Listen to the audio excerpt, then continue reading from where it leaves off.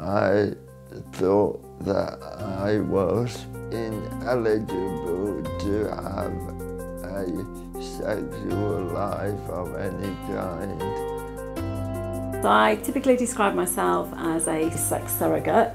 I've done a lot of work with disabled couples. I've done work with women who are disabled. I'm helping them to explore their sexuality.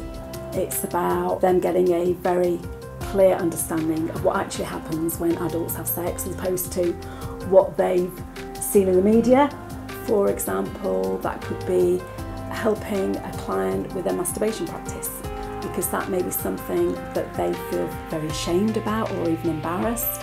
Typically with my clients who have a disability, the first part of my work with them is meeting them and really understanding what it is they want help with, but also really getting a feel for what their environment, their living situation is, and also fully understanding their physical situation, what are their limitations, are the things that we need to consider in our work together. Working with a sex surrogate has blasted a great big rocket-propelled grenade through the myth that I am disabled. I have therefore relinquished the right to sexual expression. That's bollocks. Tom, for a long time, wanted to address his difficulties around his sexuality. For the most part, sex is not really talked about. So we've been sort of, building this sort of almost like a frustration.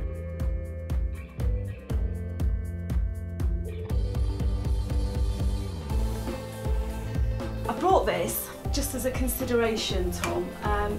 If you're using this, your penis is totally enclosed, which that's not something you can easily do with your hand. Luckily, he had one carer, a female carer, who he confided this in, and she was completely supportive of him, and she encouraged him to do something about it.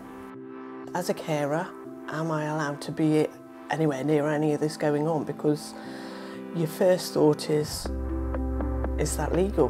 But I didn't know this service was on offer to people. It's not sordid like people would assume, and they do. It's just a massive impact on a person that's entitled to it.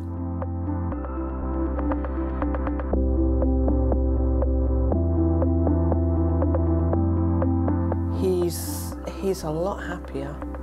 He's a much happier person, and his frustrations just in general life seems to have changed. He's changed quite a lot, yeah.